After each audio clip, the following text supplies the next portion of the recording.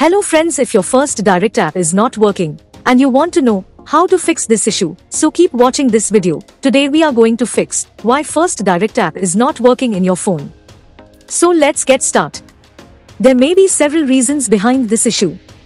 Today, we are going to provide you all solution for iPhone users. Solution 1. Check your internet connection. Make sure your internet connection is fully working and you are getting good internet speed.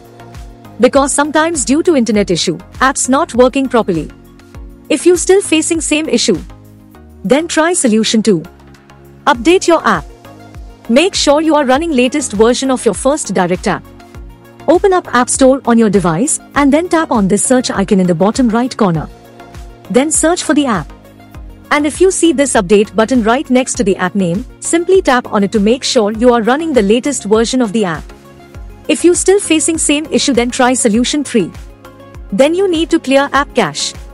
For this, go to your device settings and then scroll down to find general and tap on it. Then tap on iPhone storage. From here, search for the app and then tap on it. Once you're on this screen, you need to tap on offload app. Tap again to confirm. It'll take a bit for processing and then a reinstall button will show up. Simply tap on it to reinstall the app. This should fix the issue. If you still facing same issue, then try solution 4. Now you need to completely reinstall the app. Follow the on-screen instructions to navigate all the way to the app page. Once you're on this screen, tap on delete app to uninstall the app from your device. Once uninstalled, open up App Store and then search for the app here. And then click on this get button to install it back on your device. If you still facing same issue, then try solution 5.